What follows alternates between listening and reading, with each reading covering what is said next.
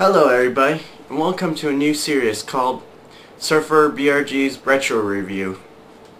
Right now, I decided to take up a thing, try reviewing games now, because I see several YouTube fanatics review games and video games, so this is going to be the beginning of a new series, and this episode right now is going to be a retro review.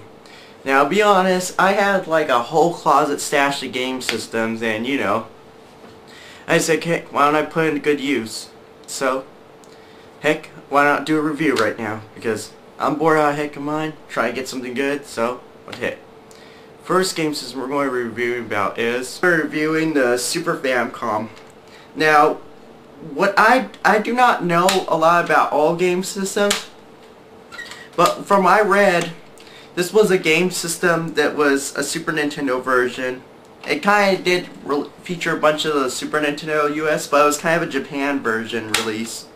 So basically, it still had, you know, its usual, like its C on and off, eject, or reset.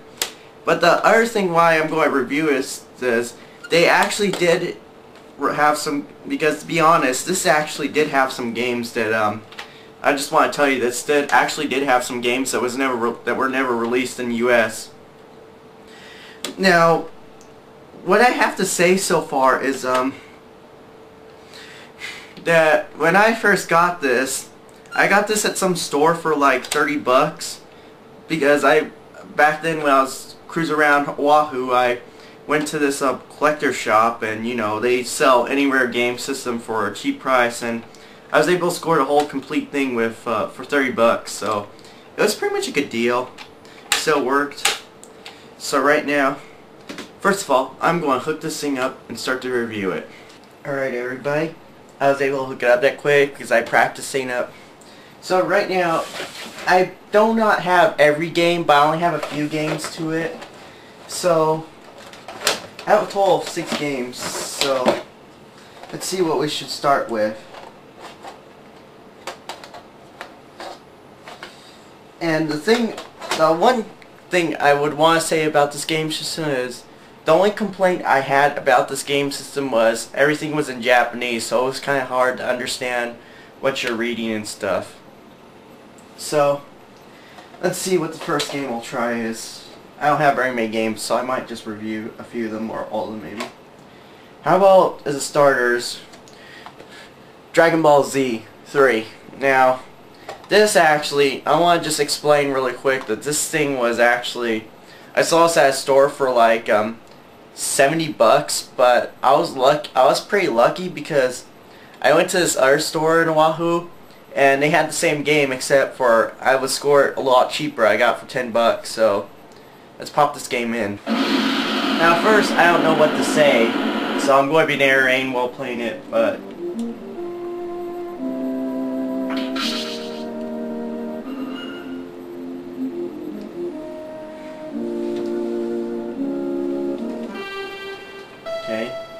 just making sure I had the controller right now. It's kind of Japanese, so, but I did remember playing it. So, here do story mode.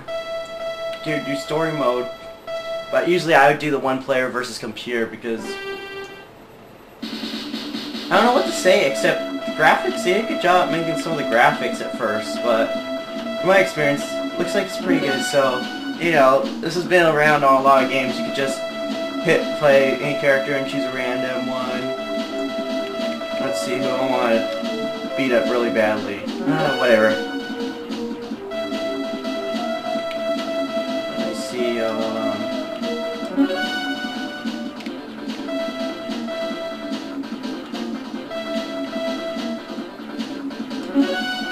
There we go.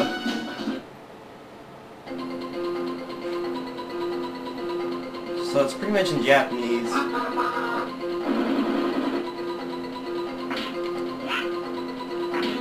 So it's like you control it a little awkward, like you have to press one button to go up in the air, one to like choose your power up, and pretty much a bunch of mashing and stuff. And you can also do this, which they made the power really easy. They made it really easy to charge and stuff. So basically,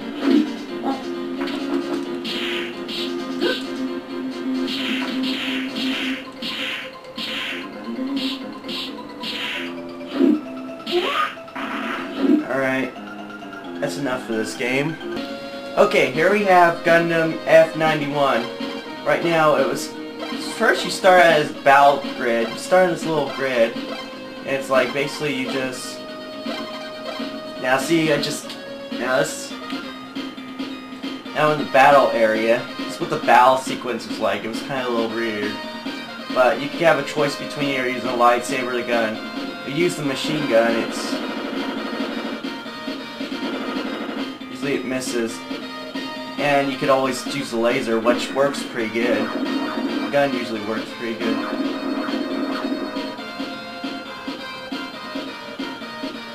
And you can also choose from the lightsaber, is how it really works.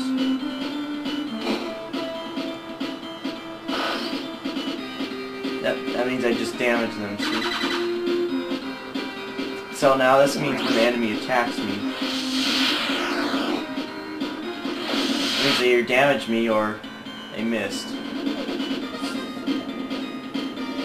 So basically it's just where you basically it's just one where it shows battle grid and stuff. Battle grid and you know, pretty much shoot. So that's pretty much all. Okay, here we have one more game I'm going to do really quickly. And let's see. Street Fighter Turbo, it's been popular. Same as the US version, except most of the stuff's in Japanese, except why did they mix up the characters' names? Like, this should be Bison, this should be Balrog, and this should be Vega. Why did they mix up the names? Everyone else is still fine. So it's basically just one of those famous 2D fighters. So it's basically you're just mashing a bunch of buttons and stuff.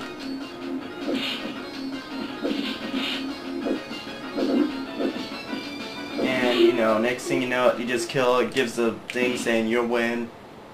And all that. So that's how this game looks. Actually, Street Fighter on this. So that's pretty much this game. So, well, that's pretty much all I have to say right now. But be honest, this was a really good game system. It's just the one thing was, well, like, there's only a few pros and cons. The only con that I have, to be honest, is everything's in Japanese and stuff. But the pro is they really had some good games that were never released in the US. So that's pretty much all I have to say right now.